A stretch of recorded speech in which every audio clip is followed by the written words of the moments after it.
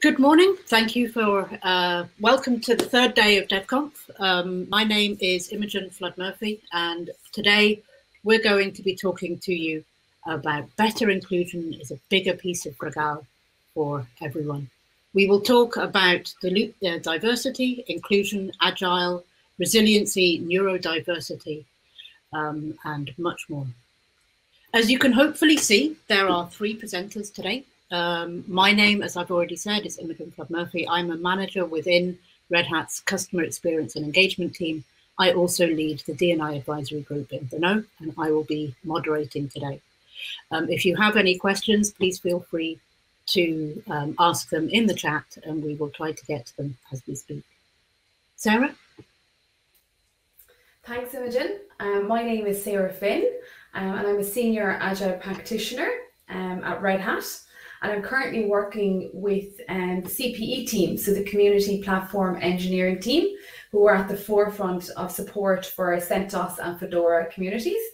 And I also support the Agile and DevOps community of practice within Red Hat as well. So creating space to allow reps from teams across Red Hat to come to our syncs to practice some techniques and tools to help their teams. I'm absolutely delighted to be here today, and I'm going to speak about inclusion in relation to agility and resilience. Over to you, Eliška.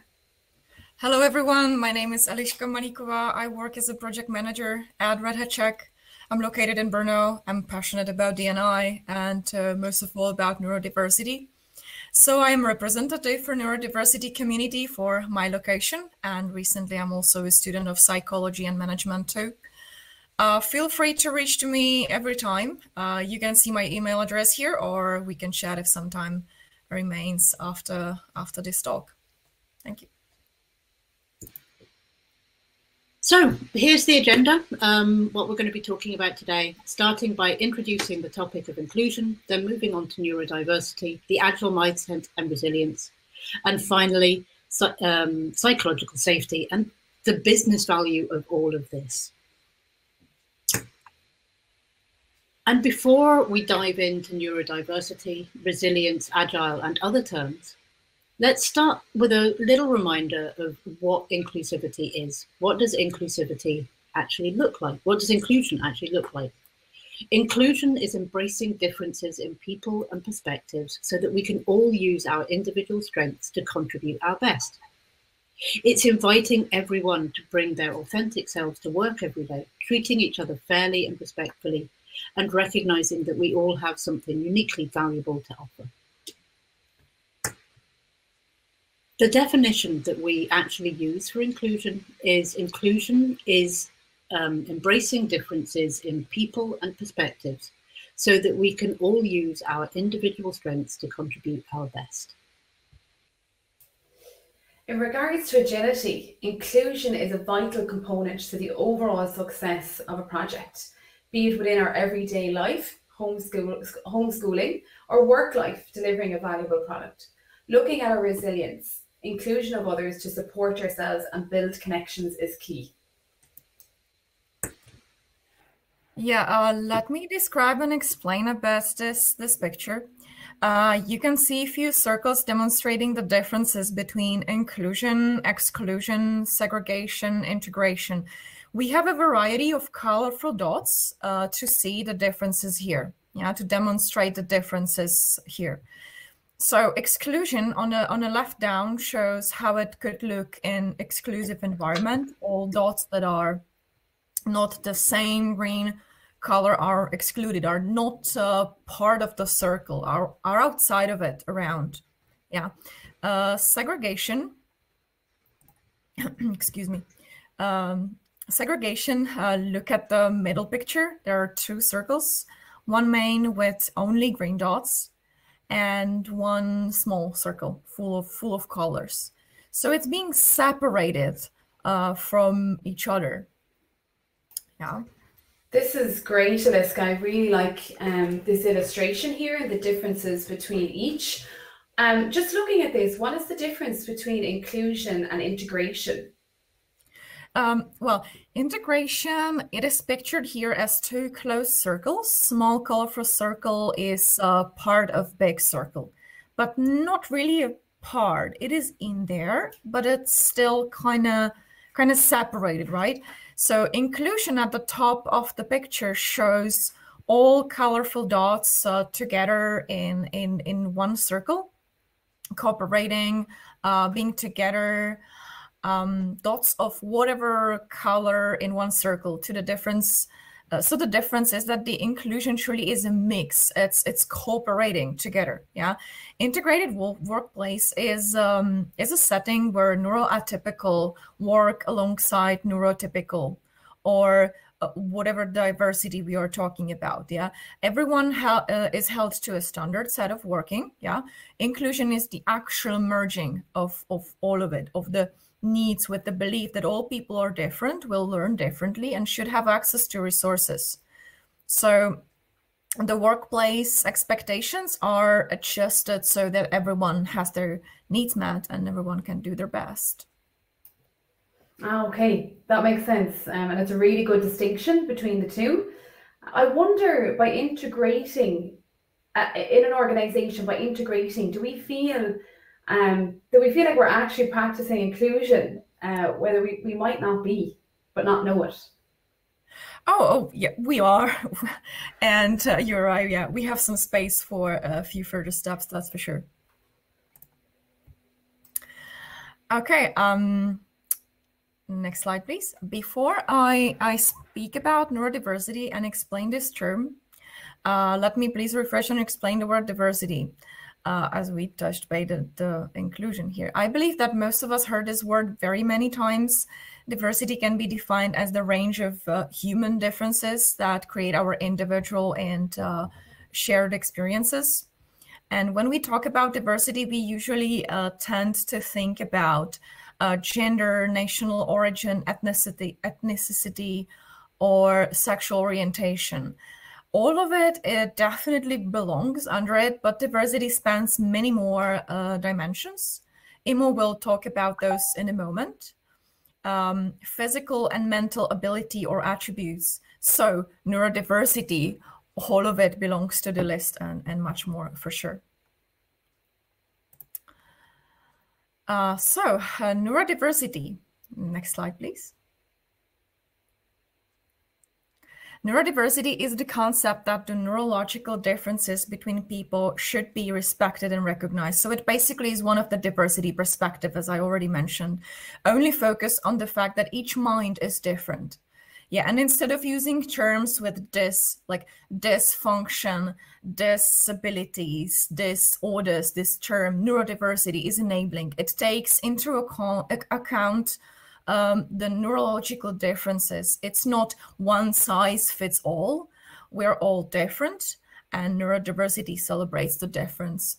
Yeah, it just refers to variation in the human brain regarding social ability, learning, attention, mood, and other mental function. Next slide. Not all minds are created equal, and that's okay.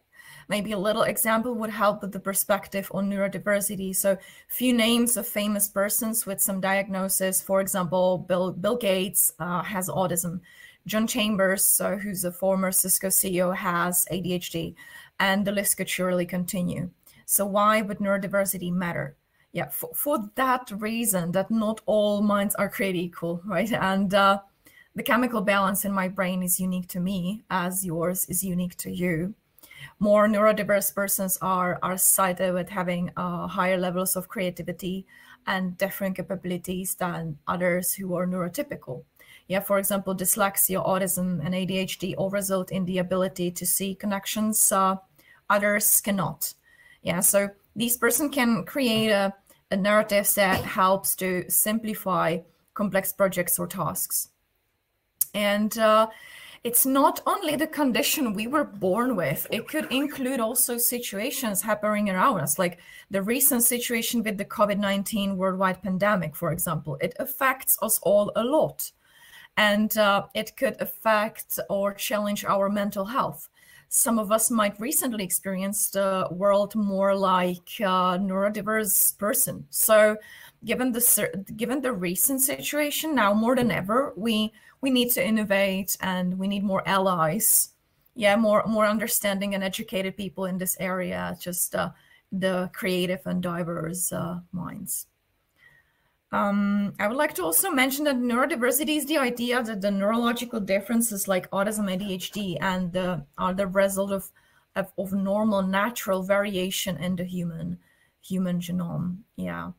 What else? Neurodiversity covers, in addition to addressing what makes us unique, neurodiversity also addresses how we take care of ourselves. So based on these factors, these are also known like mental health or mental wellness. Now, when I talk about what neurodiversity is, please let me tell you what neurodiversity is not. It's a very important part to know. It helps us understand this even better. So this is not a perspective, it's not an approach, it's not a belief or a political position or paradigm. Neurodiversity is a biological fact. I think that's another great distinction there. Eliška, so definitely thanks so much for sharing that, that it's not, as you said, a perspective or a belief, that it's part of our makeup, that it's our biological fact. Thanks for that. So we just want to talk a little bit about what diversity is. There are different levels of diversity. I won't list everything that's written here. However, they are linked to identity, such as age. For example, thinking someone is too young to know something or too old to keep up with the latest trends. It could be upbringing, your native language. Not having English as your native language will impact you and your ability to interact. Socioeconomic group. What financial resources did you have access to as a child or now? Organizational, where are you based within your organization? What job do you do? How long have you been in your role?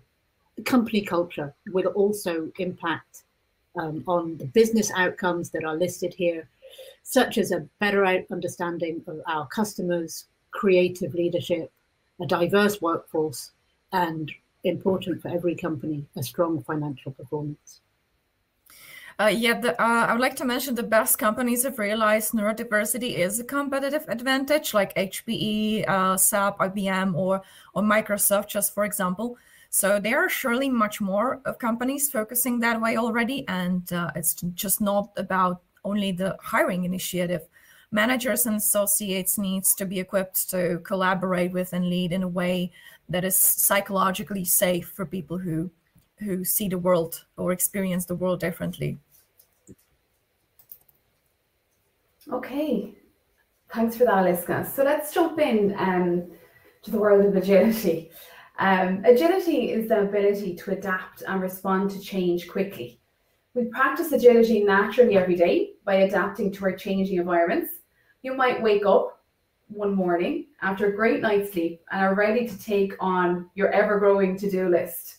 But to discover that you're out of coffee, what would you do?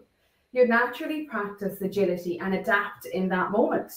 You may decide to try and manage without coffee for the morning and drink tea. But let's face it, that to-do list is going to be a little bit harder to tackle. Or you might decide to nip to the shops, resulting in you maybe have to deprioritize an item on that to-do list or move it to the next day. Having the ability to adapt and make the choices with the information we have comes naturally to us. And we always gain an opportunity to chalk down some lessons learned. So for example, doubling up on your coffee intake or your coffee shop during the week, or build in some wiggle room into your daily plans. So 2020 and 2021 has had us practicing agility on another level. This could be from building in time into your day for homeschooling, or checking in on family members to ensure that they are minding themselves and minding their health. We manage better when we include others in our plans.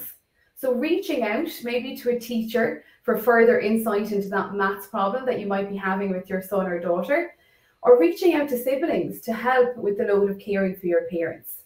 We can have a greater impact together and even have some fun in the process. Eliška and Imo, I'd be really interested to hear, how have you had to adapt throughout the last year or so? Well, I guess we all learned a lesson about that during 2020 and still ongoing. It was a year that challenged me quite a bit and made me realize how lucky I am in some areas. Yeah, for example, I was able to keep working from home. That's great. And also I had the option to adjust my living space for my hobby. We built a pretty decent gym in the garage to keep exercising. So for me, I would usually travel back to the UK every couple of months. I live here in the Czech Republic. But with COVID, that just wasn't possible, not without spending weeks on end in quarantine. So I needed to find ways to recharge my batteries without traveling home to see my friends and family in London. Okay, that's great, you know, to hear how you had to adapt in the moment and to find ways of building in exercise at home and connecting with people differently. So thanks so much for sharing that. Okay, so let's take a deeper look into agility in the world of work.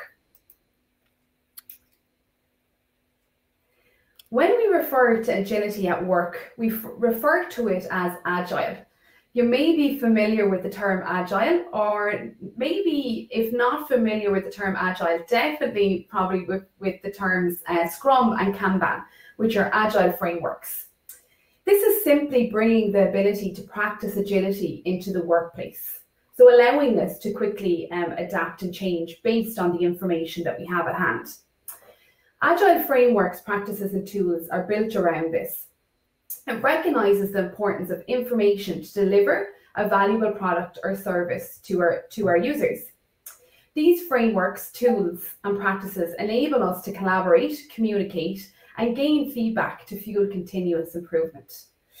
There has been a recent shift over the last couple of years in organizations to spend just as much time supporting teams to embrace the agile mindset as it is to encourage them to experiment with using some frameworks and tools. So what we're trying to do is to tap into the right side of the brain, so our emotional and social side. They recognize that for us to change our ways of working, to be more inclusive and collaborative, we need a lot more than just frameworks and processes. We need to spend time training our minds to be more open, curious, trusting, and courageous to ensure our processes and frameworks are effective. So combining an agile mindset with these frameworks results in sharing information and collaborating together on new ideas to deliver the best value to the market and our communities. So we know the frameworks, we know the tools, the practices, but how do we suddenly start being agile? It's not as easy as following steps in a framework. It is a complete mindset shift that may take us a little bit out of our comfort zone. Building on our resilience can really help support you on this journey.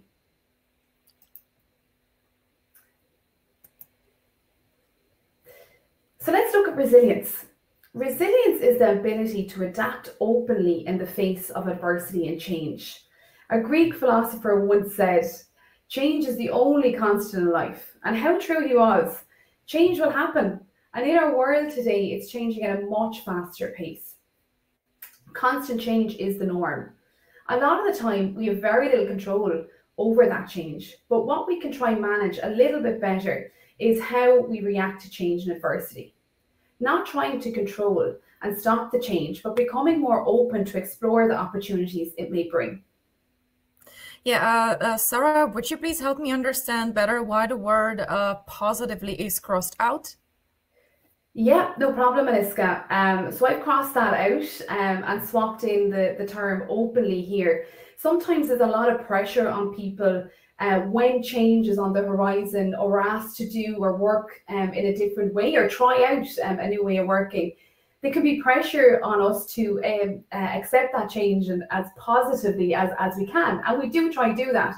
But I think it creates a barrier and it breaks down the reality of the actual situation, that it can be a little bit unnerving, a little bit unsettling to try new things. So I think a better term here is just to embrace it a little bit more openly, be a little bit more curious and inquisitive instead of positively. Yeah, thank you. I agree. I was asking about it because my thinking is that sometimes we just insist too much on positivity, like being positive, optimistic. It actually could cause more harm than good, I think. Being ourselves and looking for brighter sides, yes, but staying optimistic and positive all the time doesn't really seem to me like a healthy perspective or sometimes even an option. Absolutely. Yeah. No problem. And sometimes it can actually be a barrier to change when we're told we need to react to it positively as well. So thanks for sharing that, Eliška. I appreciate that. Yeah. Okay, next slide.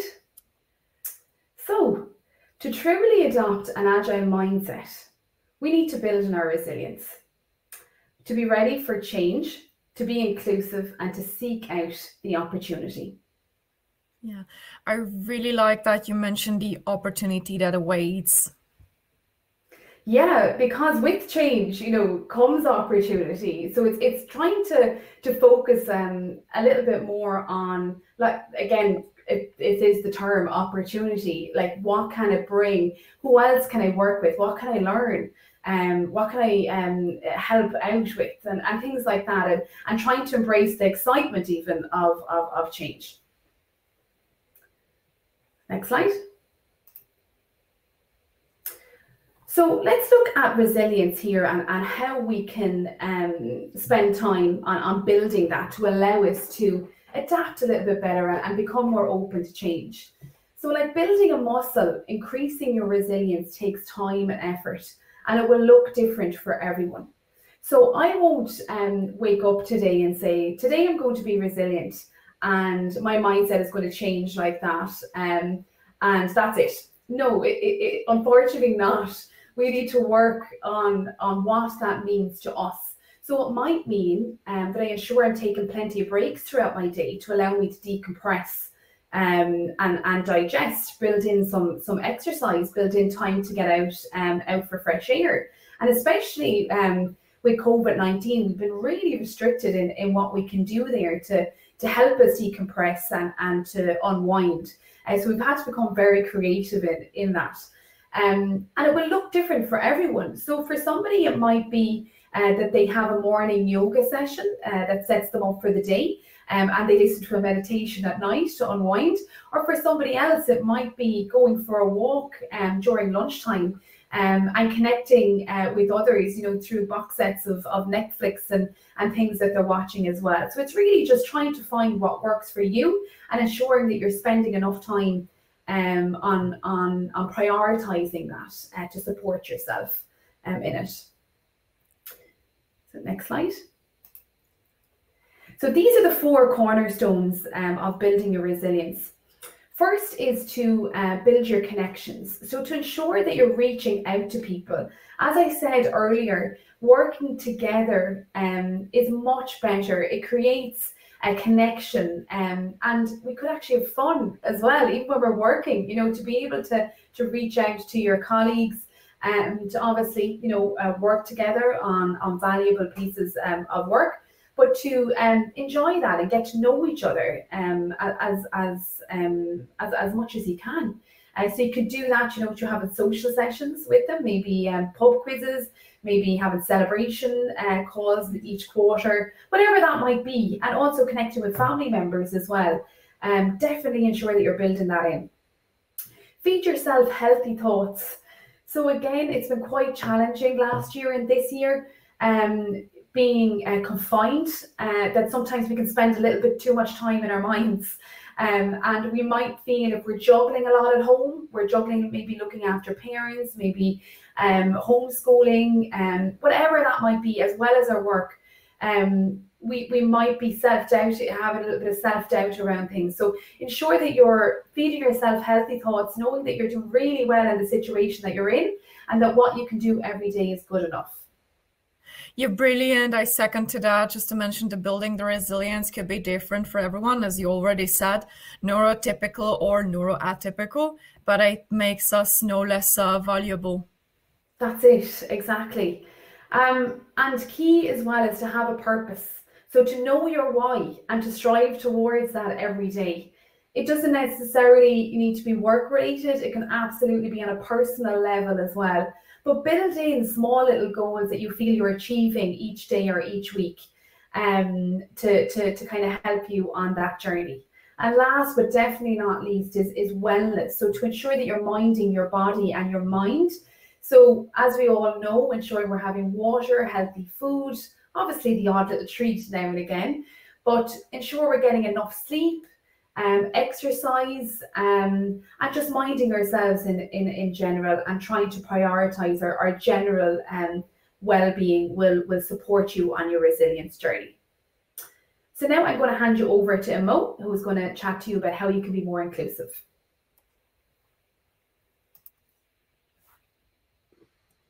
And of course, I forgot to unmute. So there are many ways to be more inclusive, including creating opportunities for people to share and contribute, valuing your contribution as well as that of others, making sure that they are aware that you value their contribution, being accepting of your own strengths and weaknesses, and knowing when to ask for help. It is often especially difficult to ask for help. I think engineers have this built-in thing that we must fix this, we must know how to resolve this, and so we're less likely to ask for help. Viewing challenges and disagreements as opportunities to learn. You know, it's just a different point of view, and if you can learn from that, you will grow as a person as a result. Acknowledging that change is constant, as Sarah already mentioned, it's the only thing that stays the same, and looking for those opportunities to grow. Listen more. Listen to your teams, listen to the people who perhaps don't often speak up. Just listen, and listen to yourself. If you're tired, go to bed, be kind to yourself. Actively advocate for inclusion.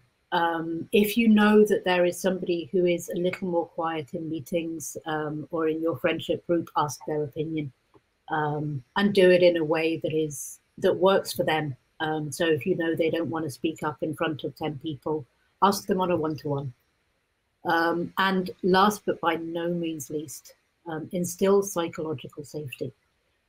Make sure that the area is safe for people to speak up. And Eliška is going to talk us through what psychological safety is.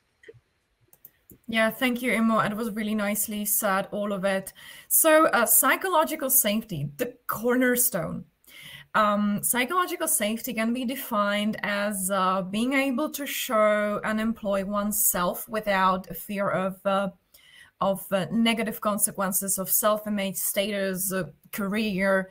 It can be defined as a shared belief that the team or the environment is safe for interpersonal risk-taking.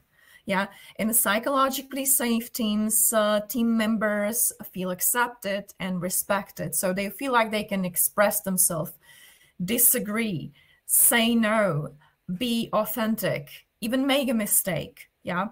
And good news, it's within our control. So individual contribution matter very, very much. Your attitude can change a lot.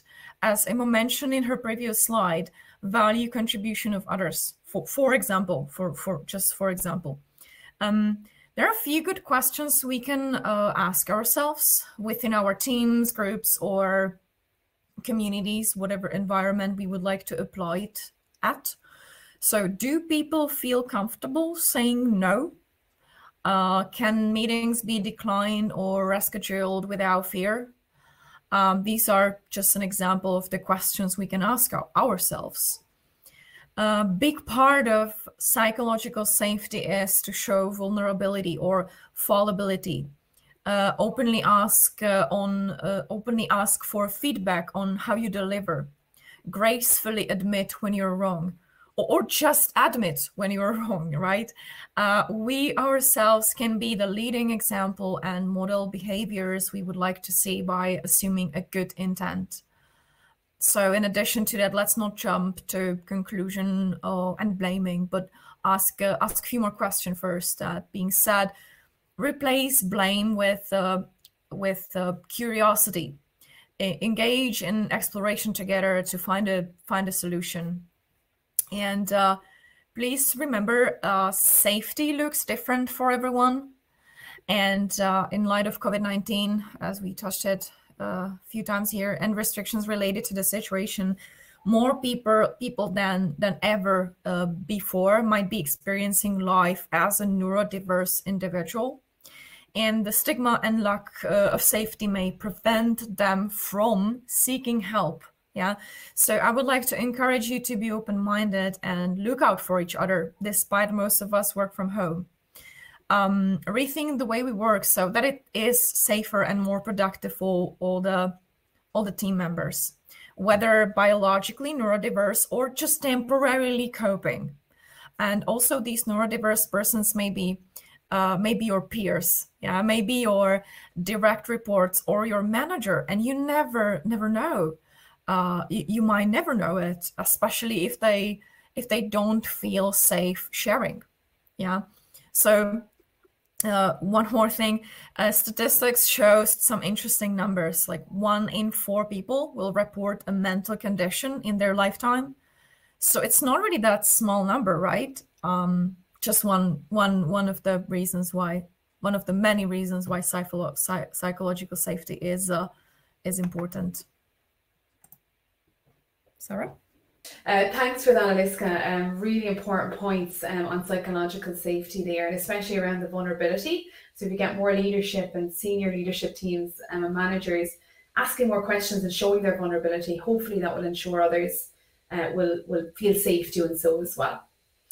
So let's look at what business value can inclusion deliver. So when we include others into our conversations, it can limit groupthink. So it creates an opportunity for us to learn and from a range of workplace skills. And obviously then that was going to transpire into more valuable conversations and more innovative ways of working and even on our solutions. When we recognise that our contribution is valued and considered, we also actively engage a little bit more. So if we see people actually listening and actioning some of what we're suggesting, we're going to keep suggesting things. We're going to push the boat out and try new things. So it's ensure that we keep that in place, and inclusion really helps that. Yeah, companies are embracing diversity of identities, as Imo described to you previously. Neurodiverse employees, for example, bring unique experience and skill sets to your environment. So neurodiverse individuals are and could be an untapped pool of talent. And with just an example, 80% of autistic people in Ireland are being unemployed, but there is a huge resource to help fill the skills shortage gap, especially in IT or finance sectors. Yeah, so neurodiverse companies have been proven to outthink and outperform some heterogeneous spaces. And one more thing to add, people with dyslexia often have average or above average intelligence with excellent creative thinking skills.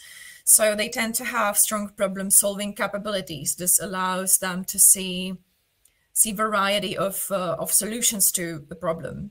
Or people with autism tend to excel in areas like a rule-based thinking.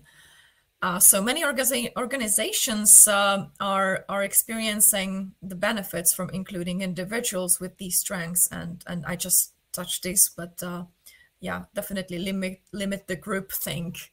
Yeah, but by working with the diverse team, employees people in that groups have more opportunity to learn from a range of workplace skills. Absolutely, Eliška. They're really, really great points there. So yeah, just touching base on some others. So we've innovation and exploration. So SOAR's barriers to contribution are removed. So as I said that previously, we start thinking outside the box and exploring a little bit more what we can do. The group feel more empowered, the organisation and teams feel more empowered. There's an open culture and a happier workforce. And they take pride in the collaborative effort to deliver a valuable quality product or service. So they feel proud in their contribution and what the end product is.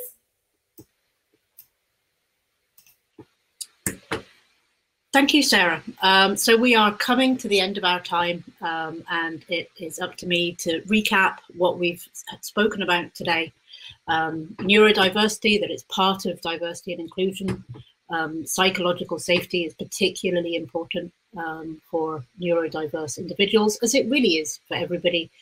And it's often hidden. It's often not immediately visible. You don't necessarily know if your colleague or your manager or your boss's boss's boss has neurodiverse issues. Agility, which is all about communication and collaboration and the continuous improvement, both in our work and personal lives. Resilience, being open to new ideas and support, valuing the contribution from others, and the importance of connection to everybody. We called this talk Better Inclusion Equals a Bigger Piece of Frgál for Everyone. For those of you who don't know, who perhaps haven't been to the Czech Republic, Frgál is this sweet Czech pizza kind of thing that is really good. And I recommend everybody the next time that you are here to check this out. I will happily take you for Frgál, as I'm sure will Eliška. Yeah. But the main point is that with these tools, with these empowered teams, you end up with a happier workforce, better products and services, and just a better quality of life in total. We have here, Eliška, do you want to? I'm sorry. I'm sorry. I just wanted to jump in and say what you were about to say. Anyway, here you can see the list of references and and the resources used for this presentation, for this talk. But more links and resources are on each slide. Feel free to explore all the mentioned topics further, or get in touch. We would be happy to. All of us would be happy to discuss with you any further questions now or later. Thank you. Thank you very much all for your time this morning. We really appreciate you getting up early on a Saturday to listen to us. Thank you, Eliška and Sarah, for your insight and perspective on this. The slides will be available. We will be sharing them so that you can follow all those links that we just shared with you. And as Eliška mentioned, feel free to reach out to any of us if you have any questions or just want to touch base on any of the topics that we've discussed today. So I think we have, we are right at the end of our time. So unfortunately, we won't be able to take any questions. There were a couple in chat and some conversation in the chat that we will be following up on. So thank you, everybody, for your time. That was great.